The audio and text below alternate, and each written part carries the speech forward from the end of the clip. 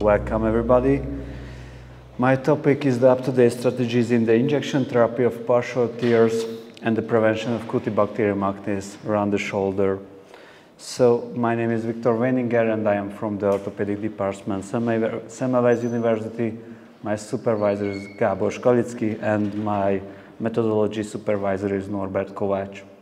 Our mission is use fewer steroid injections in our practice and reduce the C. acnes culture with effective skin preparation, and our vision is fewer side effects, thus the fewer steroids and less frequent surgical side infection due to less C. acnes germ. Yes, so these are my two main topics. The heal rate and combination are superior to steroids. And the second one is the peroxide skin preparation, reduce the incidence of C. acnes around the shoulder. Both of them are meta-analysis. Let's talk about the first topic. So it's good to know that rotator cuff disorders are the most frequent disorder of the shoulders, and the prevalence of the rotator cuff disorders elevate with the aging. Mainly in our practice, if somebody have a partial tear, we use or offer conservative treatment, and the conservative treatment baseline is the subacromial corticosteroid injection. All of you knows that steroids have many side effects, so our aim is replace the steroid with other agents.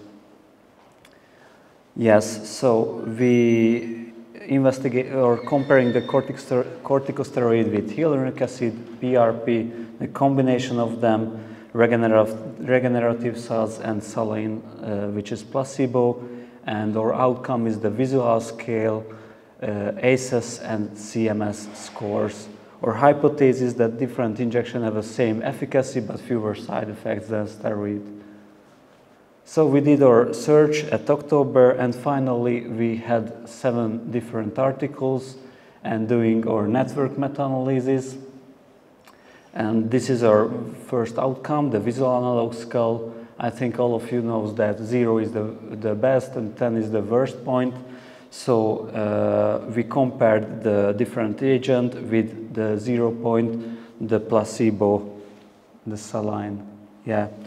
For short term, the hyaluronic acid plus PRP have a clear, significant better results than the placebo. For longer term, for a half year, there is no any significant difference, but in the rank plot, you can see that the combination is also better than the placebo saline, than the different agent. So let's talk about the constant Merle score. It's 0 to 100 point. The 100 is the best and 0 is the worst points. It's contain not only the pain of the shoulder, it's contain also the range of the motion. And we can see that for 3 months, the PRP, hyaluronic acid and the combination showed significant better results than the placebo 0 point. It's really interesting that for longer term, there is no significant difference, but on the ranking plot we can see that the combination also the best treatment. The American shoulder and elbow surgeon score is also the same than the CMS 0 to 100, and 100 is the best point, and there is no any significant difference, but the rank plot shows that the combination is the best treatment. So, of course, our study has strengths and limitation. So we can, our strength is that we can compare different drugs against placebo, and we have only a very narrow population. We investigated only the partial tear. The tendinosis, tendinitis, and full tear was excluded. Unfortunately, there are some limitations. We had only 7 articles, and the different agents in different articles was not the same. So we had different steroid, we had different PRP and different hyaluronic acid in different RCTs. So we can say in conclusion that hyaluronic acid, PRP and the combination have a clear positive effect in short term, and the combination show better result for longer term. But of course we have some suggestion. We need some more RCTs in this topic. So based on the research, it might be worth considering replacing the steroid injection with other agent, and the implication for research, further RCTs are needed.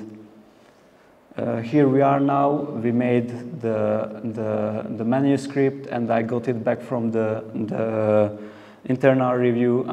I try to do my best, and hopefully the next weeks we send it out for the journal. Let's talk about the second topic, the peroxide skin preparation reduce the incidence of Cutibacterium acnes around the shoulder. So after the shoulder surgery, about 1% some kind of infection occurring, and the most common organism is the C. acnes. C. acnes is an anaerobic bacteria, gram-negative bacteria, and our current surgical skin preparation, alcohol-based skin preparation, ineffective against C. acnes.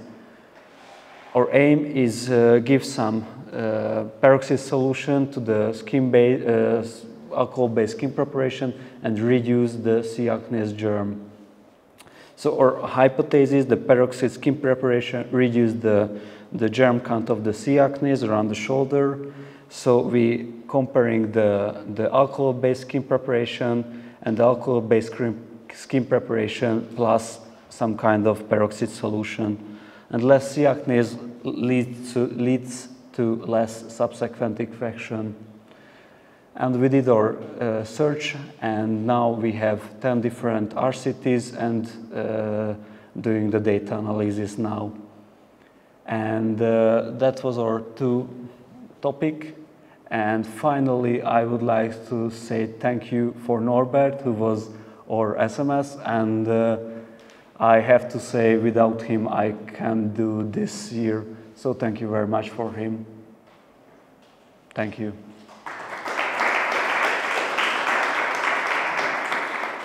Congrats, Viktor, and congrats, Norby. Great results, and first of all, let's send that publication finally to the journal, because it's like ready for a month.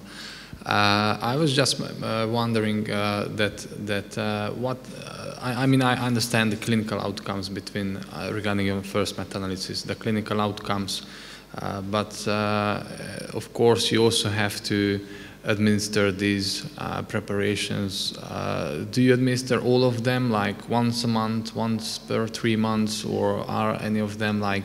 Unfortunately, we could compare only these outcomes, this time frame. Yeah, but I mean the way of administration, like do you need to give steroid daily for the patient, or? No, once at the baseline time, and after we investigated after the baseline point when the patient get the injection, after 3 months or half year or 4 weeks. It was one intervention? Yes, that was one intervention, yes. How can that happen actually? I mean, if the patient has pain, then the patient will also take other medication then, or? Mainly I think not only injection, physiotherapy also, and try to avoid the movement, which is not very helpful for the patient, and try to use other sports, mainly the partial tear occurring in the ball players, try to find another sports and so on. And the physiotherapy is also very important, I think. Not only one-time steroid or other agent, physiotherapy is also very important to healing the partial tear.